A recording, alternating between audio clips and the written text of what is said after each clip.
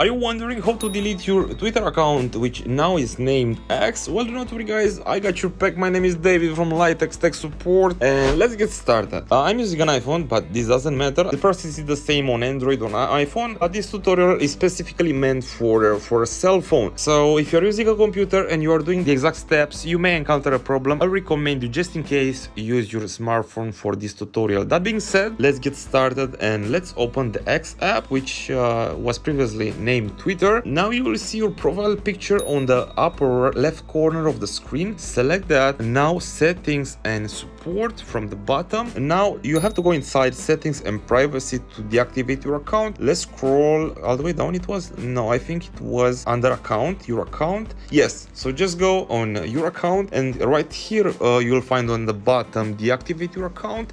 Let's go there, and we'll have to deactivate the account first before it will be deleted. Let me explain to you. If you press right now on the red button deactivate, your Twitter account, I mean the X account, will be deactivated, and it will not be also visible in the next 30-day period. And if you will not access your account anymore in this 30-day period, it will be deleted right after. But if you will access that again, I mean you will log in again after you press deactivate, it will terminate your deactivation request and it will not be deleted anymore. So if you want to delete it, deactivate it first, then after a month, after 30 days, it will be deleted. I'll recommend to have a look if you have any subscriptions about you are paying something monthly on Twitter. I will recommend you manage them, cancel them first, and also the button says they will be canceled once your account will be deactivated. But what I'm recommending you to do, cancel them manually before you deactivate your account. Is just much safer. Press on deactivate your account. You may be asked or not to add your phone number. You may receive a message, a SMS with a code. Put the code there, and after that your account will start the deactivation process for the next 30 days. That being said, I really hope I was being helpful with this tutorial how to deactivate your X, your Twitter, however account. If I helped you, don't forget to smash the like button, and of course leave any questions down below in the comment section if you have any. Please have a great day.